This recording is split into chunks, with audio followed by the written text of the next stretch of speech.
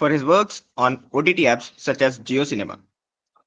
He's a dedicated full-time video creator and serves as a co-creator at Ghost. Something weird, please bear with me. Is my screen visible?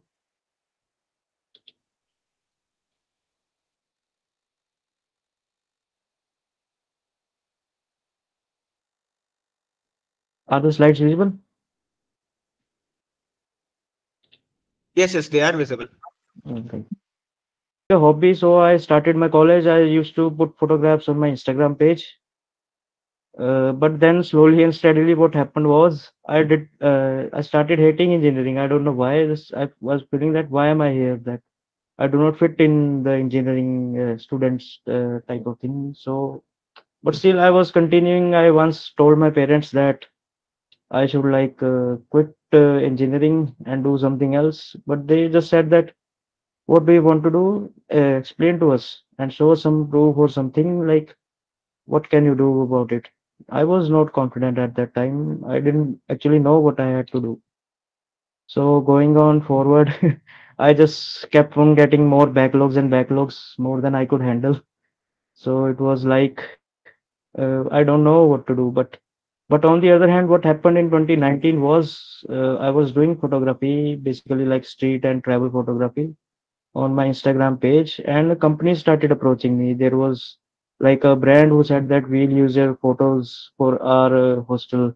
And then came the Ghost Ops co-creator. The co-creator thing was you can say they selected around 15 people from all over India, and they said that we are opening a backpacker hostel in Mumbai. We need people who can create content, who can design their hostel, and this it was about that they will provide free stay and travel in and around Mumbai. So I took there. I met many people. They were like photographers, they were artists, graphic designers, mural artists. So that really opened my mind that there is. So once I applied for a graphic design job. So once I applied for a graphic design job, it was a event company. But I met there with other applicants, and one of the applicants asked me to shoot videos for her channel. So I said, why not? And then she asked me to edit it, but I did not know editing. So I said, why not learn editing? And then in like late 2019, I started my own YouTube channel. I did videos around me just roaming around in places. So I started learning editing by that time, color grading, doing slow-mo videos and all that stuff. So whatever it is, whatever was trending at that time, I would say. So in 2019 and 2020, I did a YouTube channel, and then whatever during that time, whatever opportunity I got, like I was posting photographs on Instagram. The photography community in Chandigarh was they recognized me that he is a good photographer. He takes good photos. There were models and designers approaching me that we can do collab shoots. Collabs are basically free shoots. I said, why not? And whatever opportunity, whether free or paid, I would take it. It was all about learning things at that time, basically, I'd say. Then in 2021, what happened? It was my last semester in the college.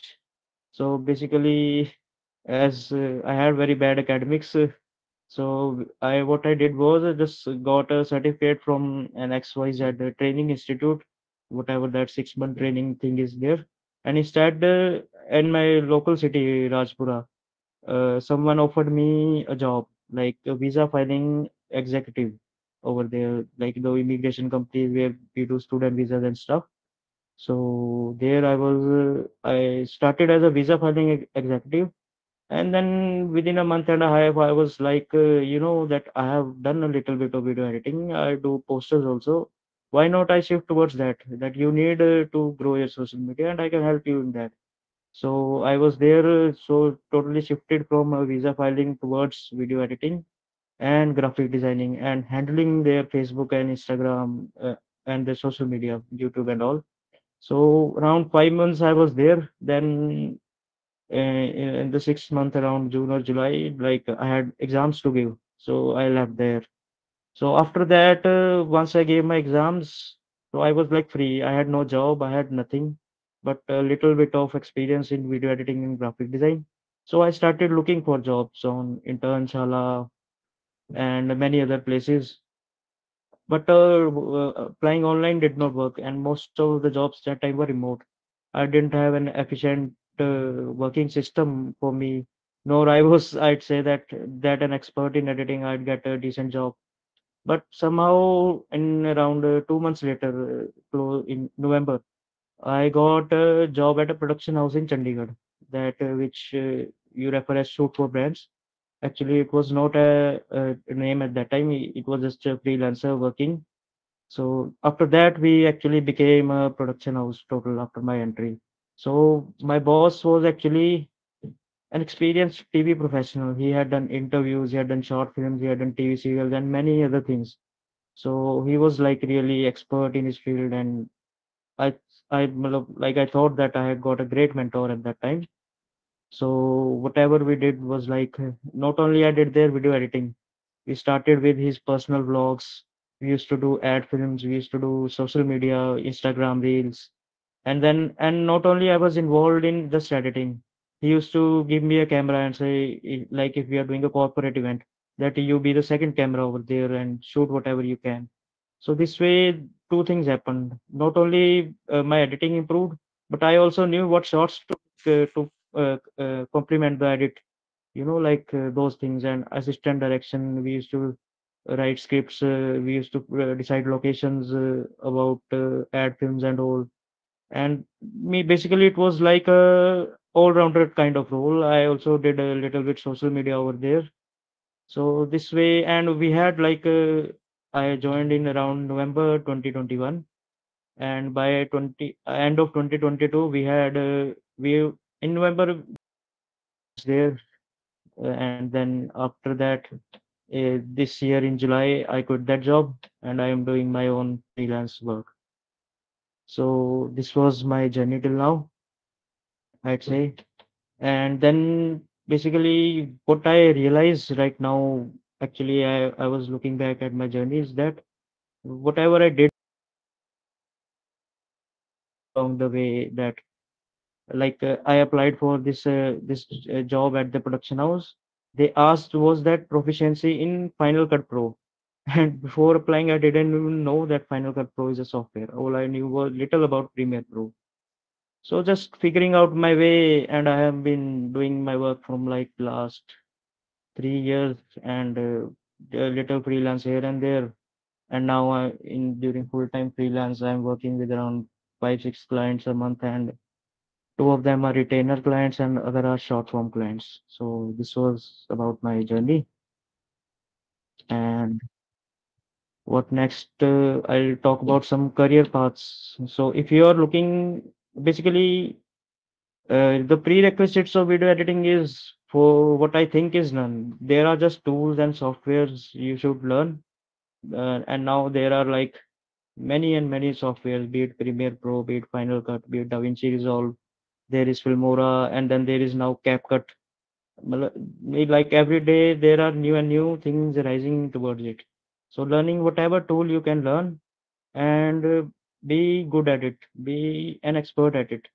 That will help you. And then there are weddings, corporate music videos, ad films, content creation, these type of things. So basically, these all require a sense in editing. That if you are a wedding editor, there is a different type of sense involved. How to put the shots, how to do slow mo and things. And when you're doing corporate events and edits, that's a different type of edit. Though, so that sense you have to acquire. That comes by just practice. There is no such course or something that will teach you. Courses can teach you about the tools, what to use and what not, but that sense you need, that where do I place a J cut, where do I place an L cut, where do I need such a transition, where do I need such things, that comes with your own practice. That's what I think nobody can teach you. That's all your work can teach you. So this is all. I think I ended very early.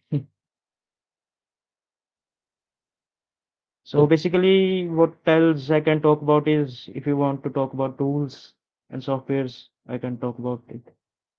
So Rahul, please guide me a little about this. what the gist of So the like, session you want to give up. so we have a question and answer session at the end of our session. Right, So right. if you have any extra slides, you can continue. Extra slides, all I have is like whatever you want to do, create a proof of work. That's what I'd say. Like when I was starting, I started as a photographer. So I was doing traveling around and clicking pictures of places from some random villages in Chandigarh to traveling to places like Mumbai, Manali, and all. So that what happened was that company started approaching me like, your photo of Manali is this is very good, so that we would like to put it on our page. So that's what proof of work does. That if you are good at something, people will come to you. Same thing happened in my freelance journey. If I talk honestly, I have within my 6 months, I have never approached a client myself saying that I am a video editor, I can do this. All this work comes to me from my personal references, whatever I have done earlier. So that's what proof of work helps. Like if I spent a year and a half doing videos of celebrities and brands like Yvonne and other stuff, that helps me get work today because that is a something like a good work. So this is what is more important. Like someone of you were to apply to me, you could just say that I am a video editor and I need a job. Do you have a job? Or what you could do is take this, suppose take this session, create a couple of shots from this session and say I made this shot and are you impressed by it? So you can keep me on your job or something like that. This is all what I would add. Then questions are there like these days people ask much things like, does AI need to be feared of? And I just say no, that AI isn't much of a thing because AI at this stage cannot decide that if I am cutting between two shots, why did I add a cross dissolve and not a jump cut? And if I am doing a wedding, why did I slow down the footage even if it isn't shot on a higher frame rate? Kind of thing. So many people like these days think that AI is gonna take over everything. So why should I learn video editing? AI will not take over everything. AI will just provide you. Just I was watching yesterday's session. Sayoni talked about something called MVP, minimum viable product. AI will give you a minimum viable product, but it won't give you a totally finished product. You say like that creative, that human feeling, that emotional intelligence thing, AI won't add up to it. So you don't need to fear of AI. It's just a tool that will simplify your job. This is all I want to say about it. So It ended Simran, really fast, I I have a suppose. question for it. Right, right, right. Okay, can I ask you a question? Yeah, sure. So since you are a video editor, Right, and many of the students who are pursuing their engineering now consider the case that they don't have money to buy the original video editing software product. right, I can download crack from somewhere, right, but right. we don't have access. Like the crack file always crashes. Software that is available for free and which has quite a many usable tools. I'd say DaVinci Resolve, the free version of DaVinci Resolve is pretty good. Unless you are not doing professional videos like higher quality videos, 4K, 10-bit videos that are like really quality work, which I think beginners never do. DaVinci Resolve is a pretty great tool. And then there are free tools like HitFilm Express is another video editor. Avid Media Composer has a free version. Avid is the tool where they edit movies and stuff. And then there's Lightworks. There are many, many options to explore. Even if you can't buy a product or can't manage to crack a product. So see, simple thing is that nothing is there to stop you from anything. Like, if you want to see, if you want to learn Premiere, you'll somehow crack it and learn Premiere also. But if you don't want to learn on some other tool, you can learn on some other tool also. Tools are just, see, tools, the word tools itself is meaning like that, that tools are just tools. It's about how you use that tool, how you create skills from that and pursue your career. It's the main thing. There are phone tools like InShot, VN Editor. These are totally free tools. I have seen many people earning a good money just from using these free tools on the phone. So there's nothing stopping you. Like tools are never gonna stop you from creating something else like that. I hope I answered right. So can you suggest some websites to download video editing assets and SFX assets?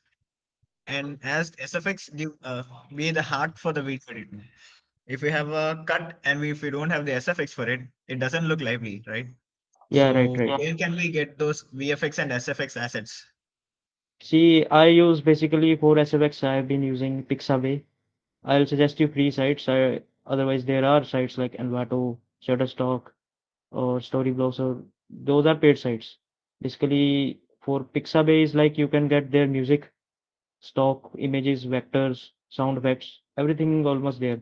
For assets, there is this site, Motionary has a very nice assets in the free thing of that. And then there is Mixkit. They offer very nice presets. There is Cinepex. Just you, it's nothing like you just Google free assets for video editing. There are hundreds and hundreds of sites. I can't even name them. You'll get whatever assets you like. Even YouTube Studio has a sound effects. YouTube Studio has music. The audio library of YouTube Studio that is pretty vast and rich for you to begin with. I'd say so. Those are just like you just one Google search away from these things. Now these days, if you do you watching Instagram, and there are many creators offering their free asset packs, be it green screen assets or light leaks or sound effects or animated icons or whatever stuff you see.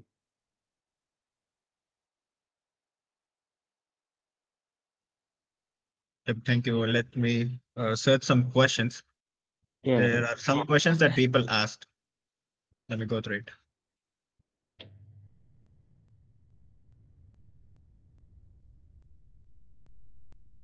Sanjay is asking, he is asking that you've been working through many softwares and which is your favorite?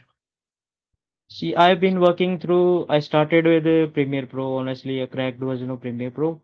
So then during my job, I shifted to DaVinci Resolve and as well as Final Cut Pro. DaVinci we did for like color grading and stuff. And see, softwares are like when I was a year and a half, I spent on Final Cut Pro. Then Final Cut Pro was like a very good option. But Final Cut Pro that Premiere Pro doesn't have. Premiere Pro and then DaVinci Resolve is good for color grading and stuff. But still, when I have to do the motion graphics and stuff, I find DaVinci Resolve a little exhausting because maybe you call it something like I've been using Premiere and Final Cut for a long time. That's why I'm not so used to DaVinci Resolve. But right now I'm working on Premiere Pro, and I think it's one of the best over here. I've also used Filmora a couple of times. Filmora is also good for light editing, and they have pre-made templates and assets you can use. But Premiere is what suits me the best these days. I'd say.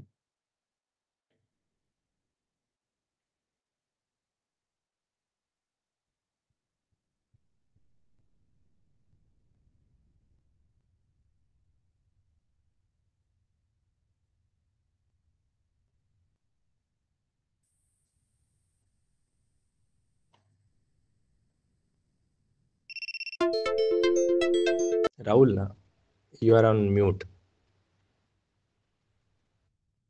Sorry for that.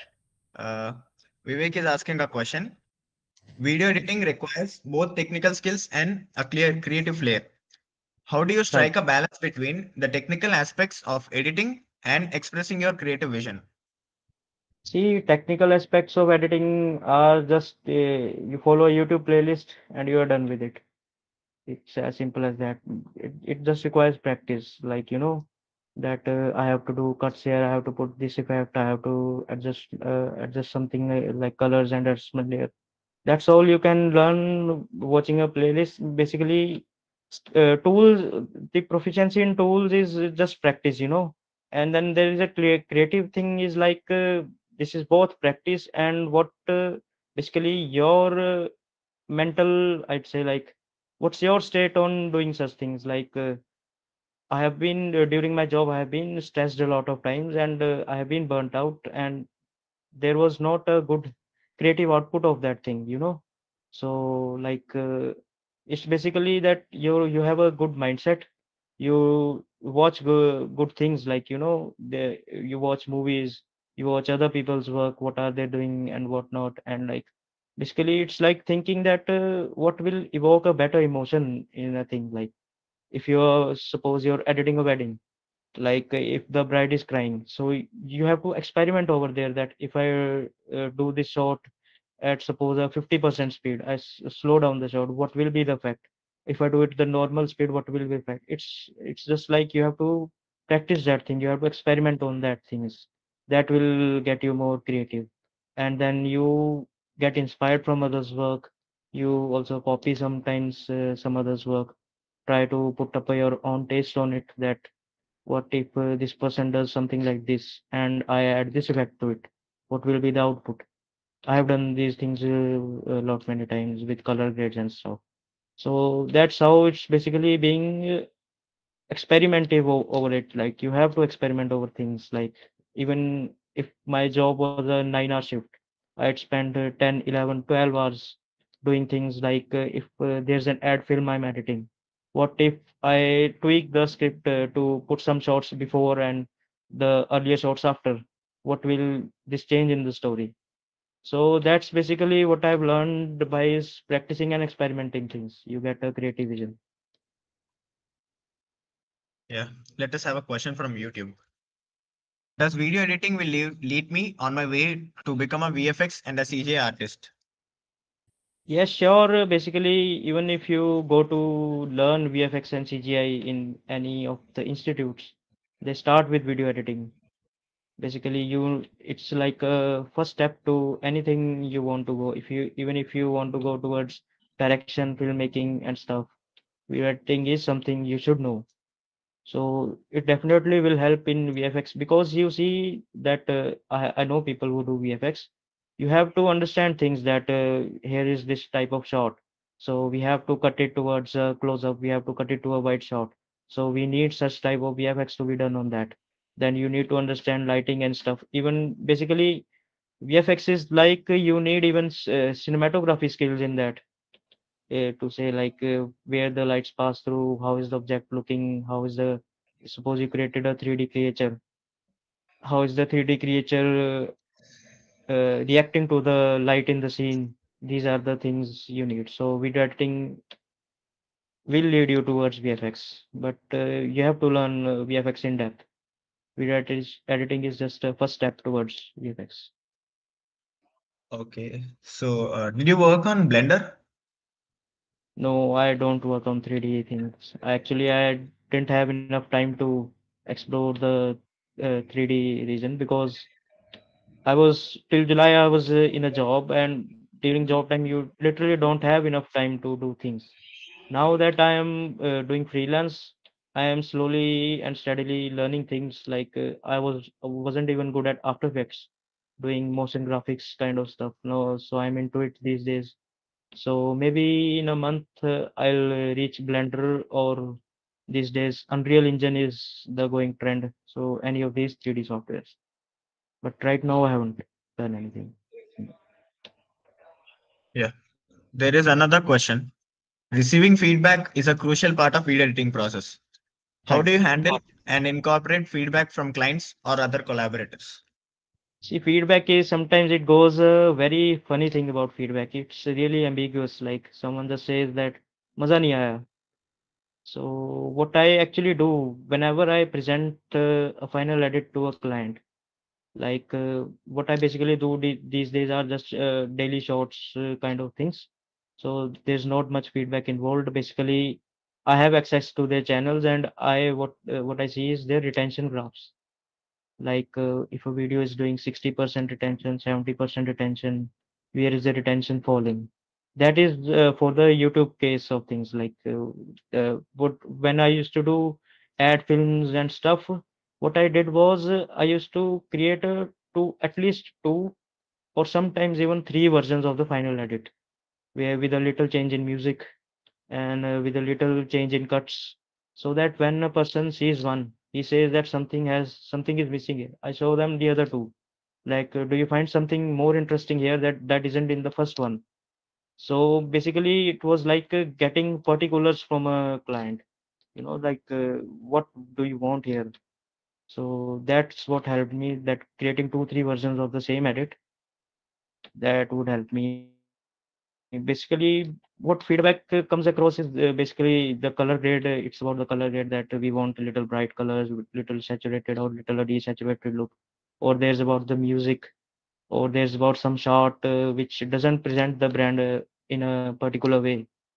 These are the things basically they ask to improve upon. So that's why I generally prefer that there are at least two or three versions of the final edit, which help them figure out that what happens if there is this thing and this is not there. So I hope I answered that question. Yeah, we have another question from Sanjay. Why do you think everyone is shifting from Premiere Pro to DaVinci Resolve? See, there are two things to that. DaVinci has improved significantly over the years.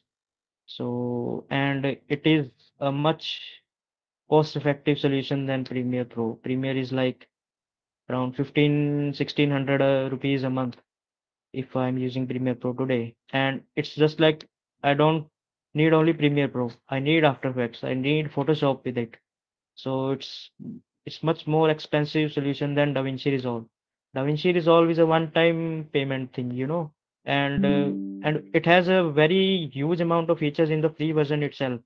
So even you can start with free version, and if you need that paid thing, you can pay it later, right? So that's why DaVinci. And then there is other thing like once it has been a trend on YouTube, if you say over the past 6 months, like if a big creator is using DaVinci Resolve, everyone else is just hopping onto the trend to get more views. Also, like many creators are just putting DaVinci Resolve videos that this is a trending topic these days, so we should create.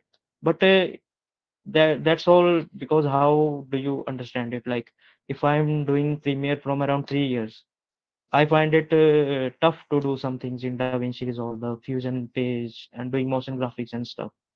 So whatever feels better to you, you can use it. Basically, DaVinci is this time it's just because it is a cost-effective solution for video editing than Premiere. That's why many are using it.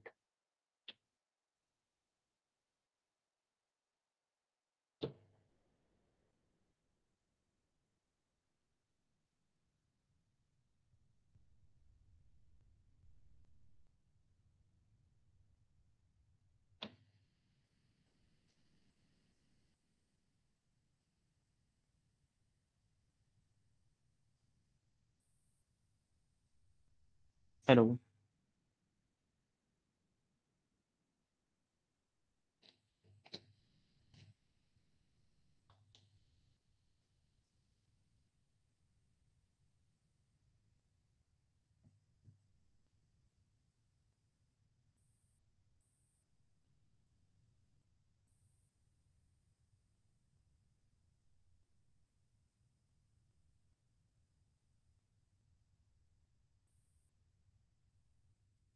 Yeah, sorry for the delay. I just lost my connection.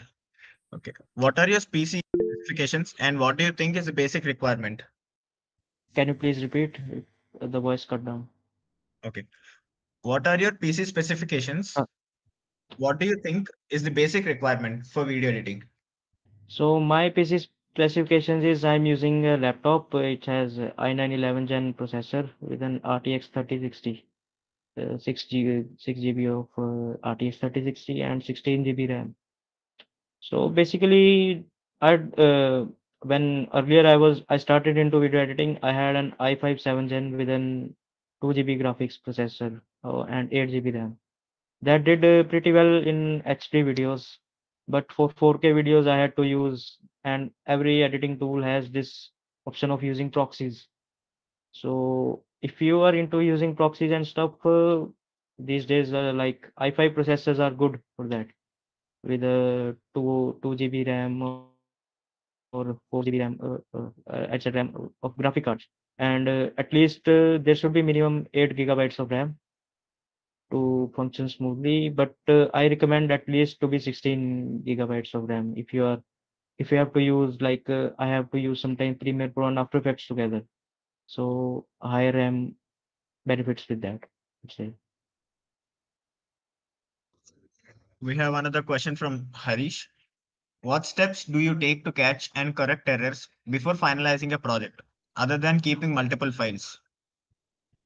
Error handling is like I just watch it twice or thrice or ask someone else to watch it. Like during when I used to do ad films and stuff, I used to create a final edit, and then sometimes my boss used to watch over it and say that here is something you missed, here is a glitch, here is something. So that's what help, because what happens is you spent 4 or 5 hours on something. There is something called eye fatigue. You are not able to catch error search because you're too much involved in those things. So before finalizing a project, I'd say that try to have someone look over it, and you yourself can watch 2 or 3 times to see whatever there is a mistake or something, and do backups for each version of something you change. Backups do surely help. Like if I'm doing a project, I'll create at least, like I create copies, like once I do the cut, then there is a copy of a project. Then once I do the sound design, then there is a copy of a project. Then once I do the color grading, then there's a copy of the project. So these things help, I'd say, in the, yeah. Another question from Harish. How do you handle different video formats? Video formats as such, like there are basically the simple video formats are like light videos. Then there are the log footage, you say, they have formats like H.264, H.265. So basically, though my editing machine takes up all kinds of formats, that's not a big issue. But sometimes you will have to convert it using tools like Media Encoder, or then there's a Handbrake is a tool to convert video codecs to whatever codec you want to, like, so that you can efficiently work in a particular video format. Basically, you have everything. Like if I'm working, suppose there's a format called H.265 or HEVC video. iPhones and iPhone shoot basically HEVC. So this that is something sometimes a problem in Windows systems. So I had to convert that H.265 footage to H.264 or Apple ProRes 422 codec to work smoothly and efficiently in the editing system. We have another question from YouTube. Kashik is asking, what was your worst experience while working on a project? The audio cut off. Can you please repeat? What was your worst experience while working on a project? Worst experience, I don't see anything as a worst experience. But basically, there are people who are like too much, I'd say they poke too much nose in every detail of the video. Though it isn't suppose I too many reasons, I'd say, like I didn't like the music of this, and then I put another music. Then they'd say like पिछले वाला ज़्यादा बढ़िया था. The earlier music was fine. Then they're like, why am I looking fat here? Why I'm not looking slim here? Like these questions. Like I can't you can't do much to someone who's like I won't say like who's fat. So these are type of things sometimes, I'll not call it worst experience, but these are irritating sometimes, like what this is the color, and like sometimes people have a choice for ugly colors. They say that why didn't you put flashy orange here, but the aesthetic of the video doesn't match those colors. So these are kind of things that are a little irritating, but I have not a worse, I won't say a worst experience so far. Everything went good.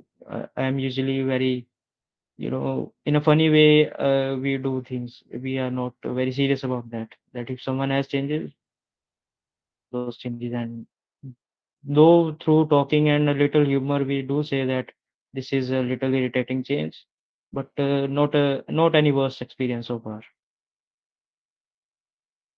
We have another question from Krishna.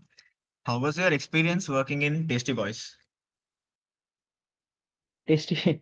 It was a great experience. Like When I recently joined the production house, I was working in 2021. It was under that only Tasty Boys was there, and I was just new to editing such kind of videos because earlier what I had done was just like a little social media post for an immigration consultancy. Like that there was nothing much of creativity involved over there. That was just plain cuts and putting a little packaging over a thing. So doing Tasty Boys, it was like my first, I'd say, big project. It was a learning experience, more of thing that how do you cut A roll, how do you place B roll, where do you need slow motion, where do you need time lapses, how to transition from one shot to another, and how to color correct the footage, how to color grade it. These type of things, I'd say, I learned from Tasty Boys. And then we basically started it for YouTube and to be just streamed on YouTube. But then somehow it ended upon Airtel TV, Hangama Play, and now Geo Cinema. It was overall a learning experience, kind of my first big project, I'd say.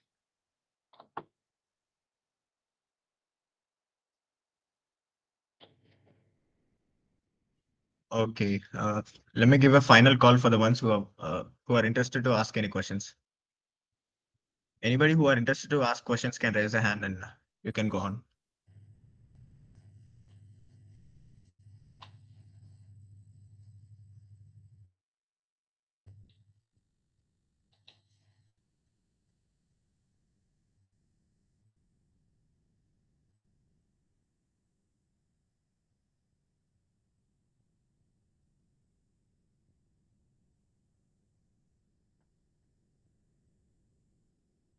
Final call. If anybody are interested to ask any questions, you can ask.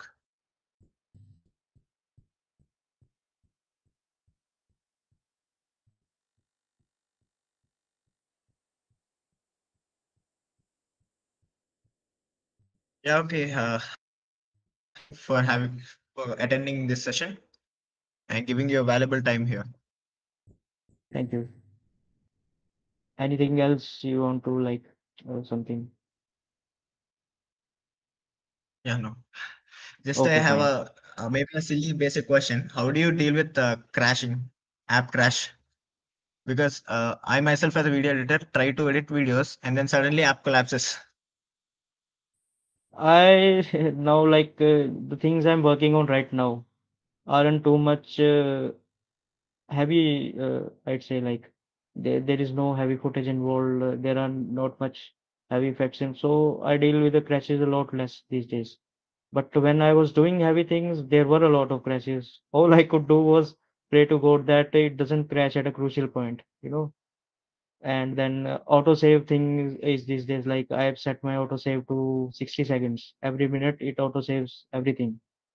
So these are things I try to prevent losses during any crash. But these things are inevitable. Softwares are improving on it. Like from Premiere Pro, I've seen 2018 to 2024 now. Crashes are a lot lesser than earlier.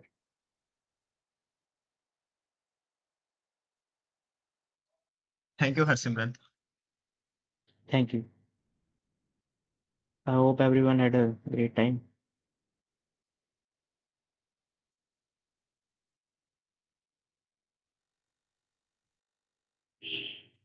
A final call. If anybody wants to ask any questions, you can ask.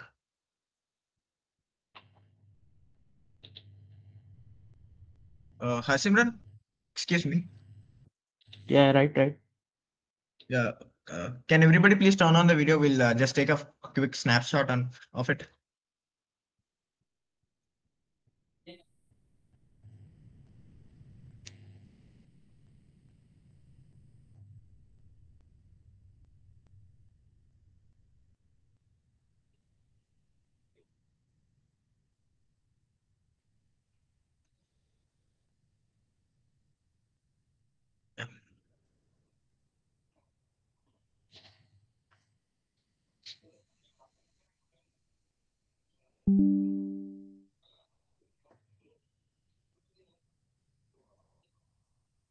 Thank you so much, Harsimran, for joining us.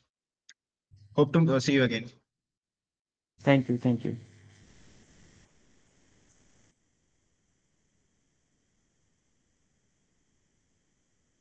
Sanjay bhai, stop the live.